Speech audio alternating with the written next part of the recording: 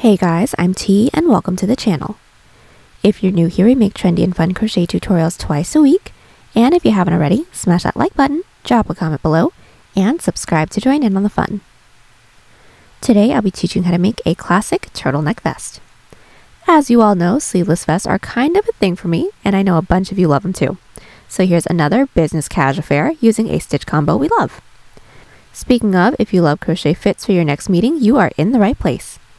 We have hundreds of the most modern crochet tutorials and patterns fit for every occasion with new patterns weekly, so consider clicking the bell to subscribe and you'll never miss an upload. Also, do me a huge favor and give this video a big thumbs up if you like it or 2 thumbs down if you don't.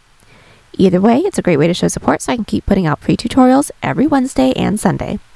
Now, it's time to get on the show, so without further ado. For this project, any category 4 yarn will work, but I used a total of 110 grams of yarn, and that's 210 yards if you're stateside. And as for tools, a 5mm hook, scissors, stitch markers, and a tape measure. There is a written pattern down below. Use offer code TCDDIY for a discount off any $9.99 plus order, and enter this week's pattern giveaway by telling us if you prefer onion rings or french fries.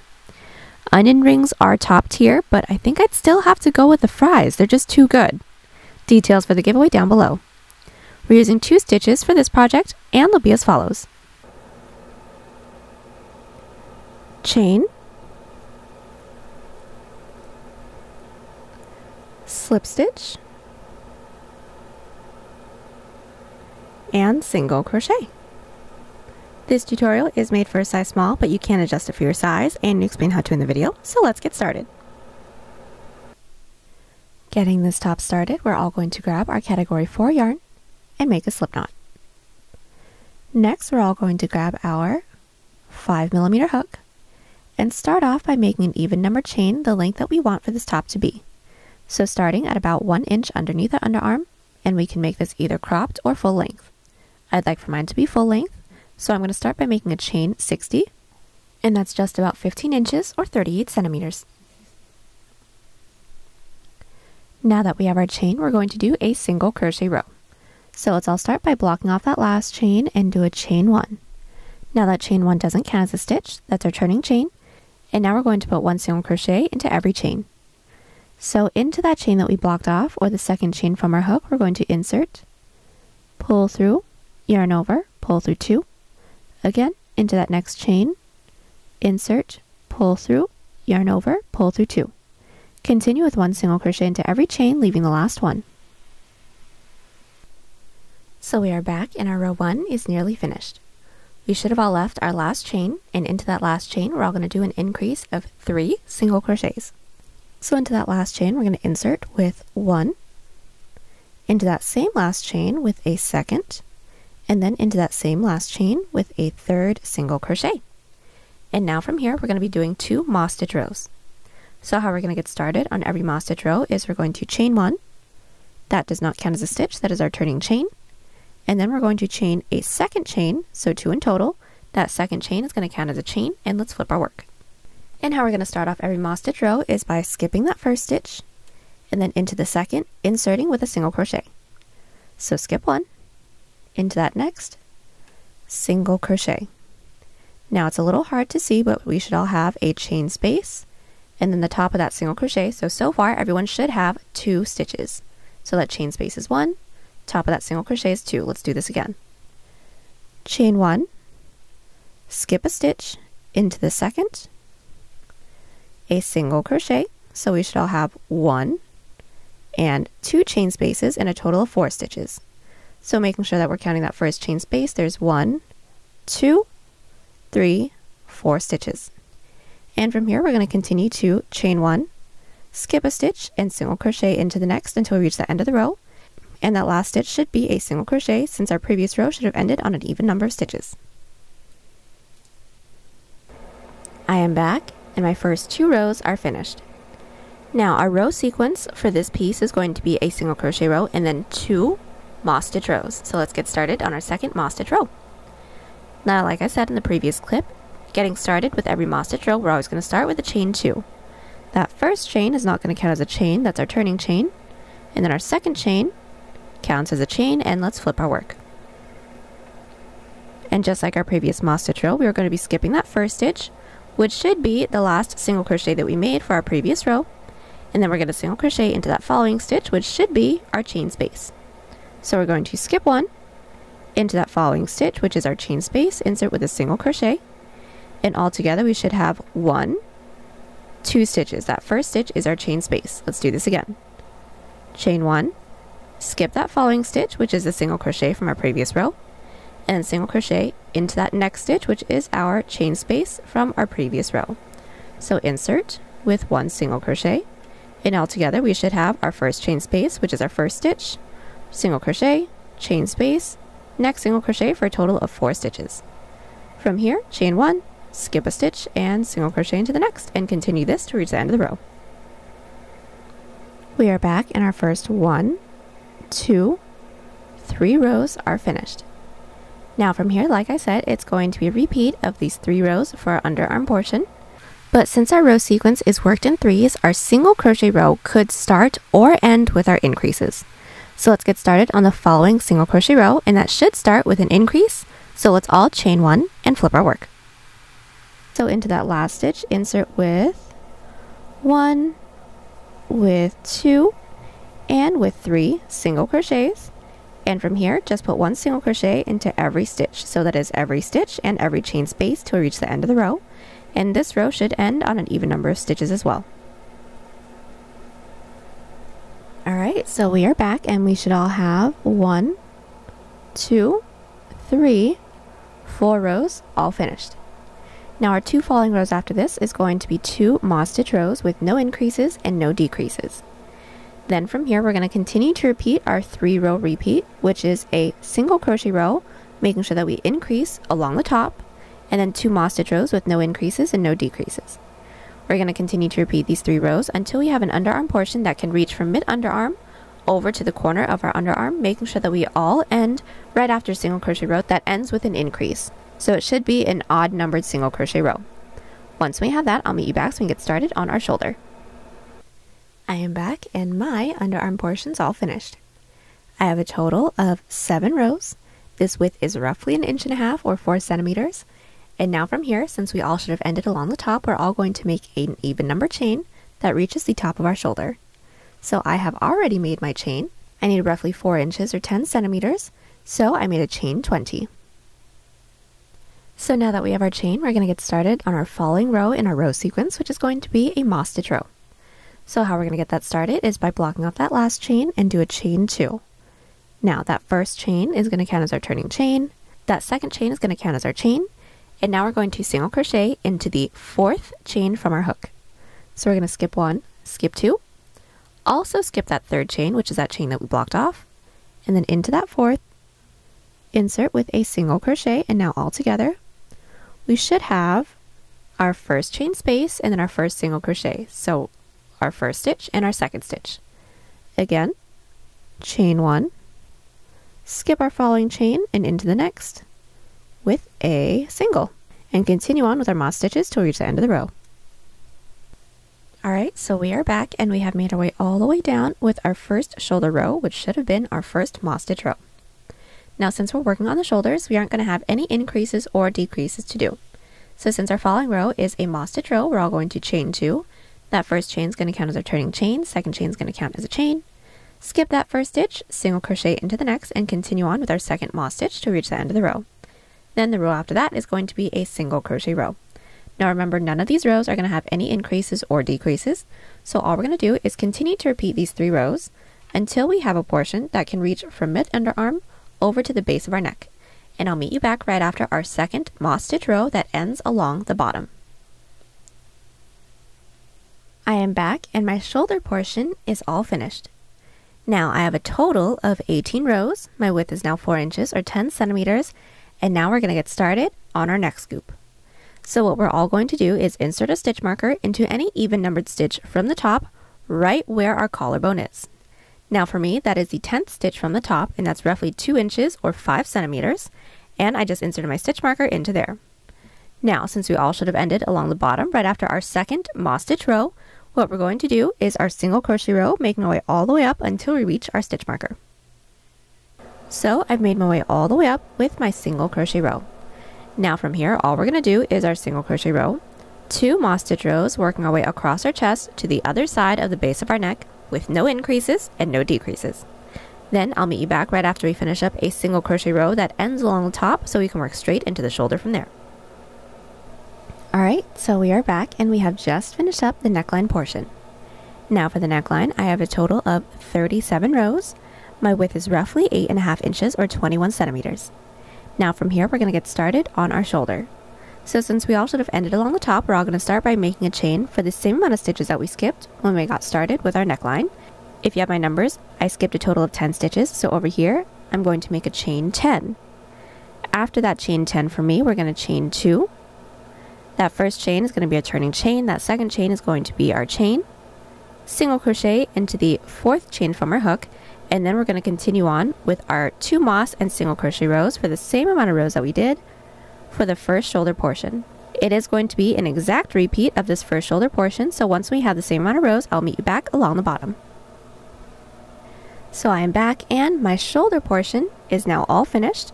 I now have a total of 48 rows. My width is now 11.5 inches or 29 centimeters, and now we're going to finish off our front panel with our underarm.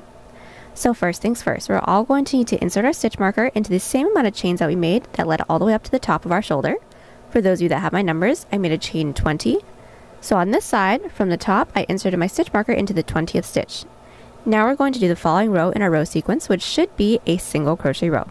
So since we should all be along the bottom, put 1 single crochet into every stitch until we are 3 stitches right before our stitch marker. So we are back. We have made our way all the way up with our single crochet row. And we should all have 1, 2, 3 stitches left right before our stitch marker. Now from here, we're going to be doing a decrease of 3 single crochets. So we're all going to start by inserting our hook into that following stitch, pull through, into that second to last stitch, pull through, and then into that last stitch, pull through for 4 loops on our hook, then yarn over, pull through all 4. And our following 2 rows are going to be moss stitch rows with no increases and no decreases. So go ahead and get those 2 rows finished up. I'll meet you back right before we get started on our following single crochet row. Alright, so we are back and we have just finished up 1, 2, 3 rows for our underarm. We're about to get started on our following single crochet row, and then it's going to be a repeat just like how the first underarm portion was. So our following row is a single crochet row. So since we should all be along the top, let's all chain 1 and flip our work.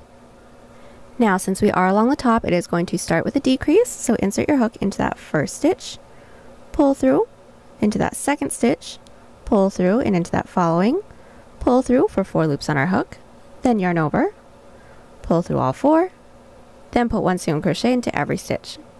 Then we're just going to continue to repeat these rows, so a single crochet row that has a decrease along the top, and then 2 moss stitch rows with no increases and no decreases until we have the same amount of rows as our first underarm portion. When we do a chain of a 1 and cut. Alright, so we are back and the entirety of my front panel is finished. I have a total of 61 rows, my width is now 13 inches or 33 centimeters, and I did do a chain up of 1 and cut right after my last row. Now once we have that all finished up, we're going to be making a second identical panel. Once we have the second one all finished up, I'll meet you back so we can seam everything together. Alright, so we are back. We now have our front and back panel finished up, and now we're ready to seam everything together. So let's place our 2 panels on top of each other and insert our hook into the bottom corner stitch of both the front and the back panel. Next, we're going to insert our yarn onto our hook, pull through, and do a chain 1. Now from here, we're going to do a single crochet seam, so just single crocheting into both the front and the back panel at the same time. So find that first available stitch into the front panel, insert, first available stitch into the back panel, insert, and single crochet them together. Let's do this again. Next stitch into the front panel, insert, next stitch into the back panel, insert, and single, and just once more, next stitch into the front, next stitch into the back, and single, and we're going to continue doing this until we don't have any more stitches left to work into. When we don't, do a chain up of 1 and cut, and then repeat on the other side. Alright, so we are back. We have just finished up seaming our sides, and now we're going to seam our shoulder. So we're going to make sure that our work is still flipped wrong side out, meaning the seams that we did for the sides are still flipped on the outside. Then we're going to be inserting our hook into the top corner stitch of both the front and the back panel. insert your yarn onto your hook, pull through and do a chain up of 1 to secure. And now from here we're just going to do another single crochet seam. So we're going to be putting 1 single crochet into every side row. Find the first side row within the front panel, should be a moss stitch row. First side row within the back panel, insert in through that top loop, should be another moss stitch row, and then single crochet. Let's do this again. This is my falling row within the front panel. I'm going to insert my hook in through that top loop. And then also find that next available side row within the back panel, insert and single crochet. And that's it. We're going to continue doing this until we don't have any more side rows left to work into. When we don't, do a chain up of 1 and cut, and then repeat on the other side. So now that everything is all seamed up, we're ready to get started on our turtleneck portion. We are all first going to need to flip our work right side out, meaning all of our seams are along the inside, and then we're going to be inserting our hook into any one of the stitches or side rows that we have along the neckline. I just inserted my hook into the stitch that I have that's nearest to my shoulder seam, and now we're going to do a single crochet row. So we're all going to do a chain 1, and we're going to find that first available stitch. Just insert your hook in through there. Next stitch, and then insert, and that's basically it. We're going to continue doing this, making our way all the way around. Once we reach the side rows that we have within the neckline, we're just going to be putting 1 single crochet into each of those. Make your way all the way around and then slip stitch into that chain space, and then I will meet you back. So we've made our way all the way around with our single crochet row. We have slip stitched into that chain space, and now we're all going to make a chain the length that we'd like for our turtleneck to be, keeping in mind that we will be folding it in half. So I'd like for my full turtleneck length to be roughly 6 inches or 15 centimeters. So I made a chain of 28.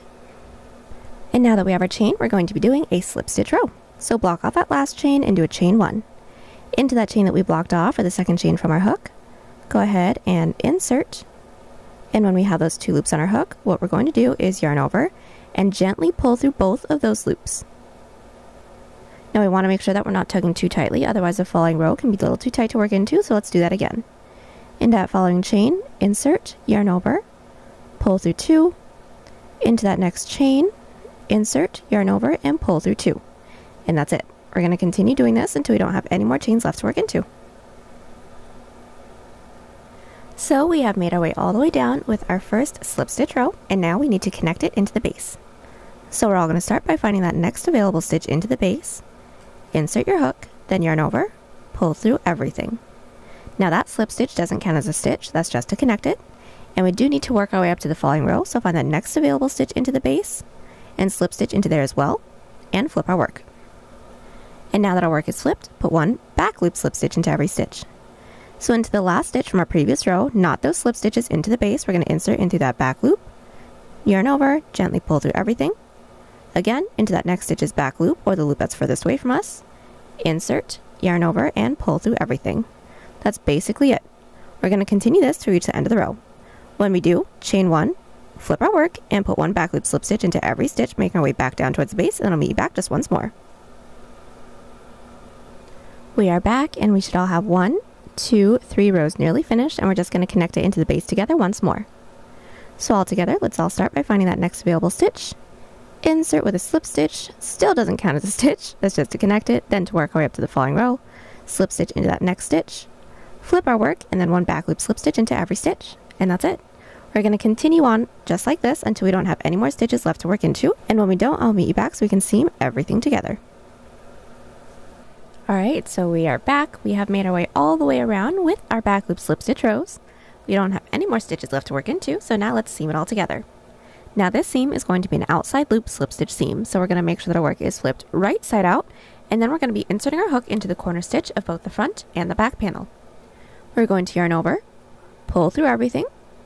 Now let's get started by looking at the first available stitch into the front panel, and we're going to insert only into that front loop. So into that first available stitch, we're going to insert into that front loop only.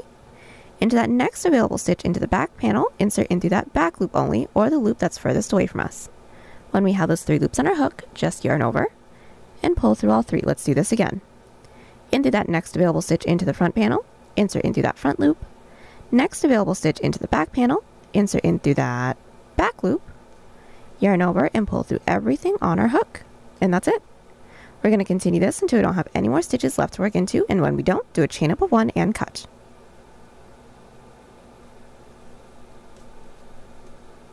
So we have just finished up seaming our turtleneck, and now we're going to finish this piece off by single crocheting along our armhole to clean it up. So making sure that our work is still flipped right side out, right side up, we're all going to be inserting our hook into the side row that we have that's nearest to our side seam. And all we're going to do is put one single crochet into every side row, and then one single crochet into every stitch, making my way all the way up and around. So all I'm going to do is insert my yarn onto my hook, pull through, do a chain up of 1 to secure. And just do the first few together. This is my first side row that I have right here. I'm going to find that top loop, insert my hook, starting with just one single crochet, and then into my following side row, this is mine right here, find that top loop, and insert with one single crochet again. That's basically it. We're just going to continue on with our single crochet row, making our way all the way around. Once we do, slip stitch into that chain space, do a chain up of 1 and cut, and then repeat on the other side. Alright, so we have just finished up both of our single crochet rows along our armholes, and we are all done. Last thing we're going to have to do is just weave in all of our ends. And there you have it. Hope y'all enjoy the tutorial. Join us on Instagram, Pinterest, or Twitter. Those links are down below. And don't forget to like and subscribe to the channel if you haven't already. Catch you on the next one. Bye!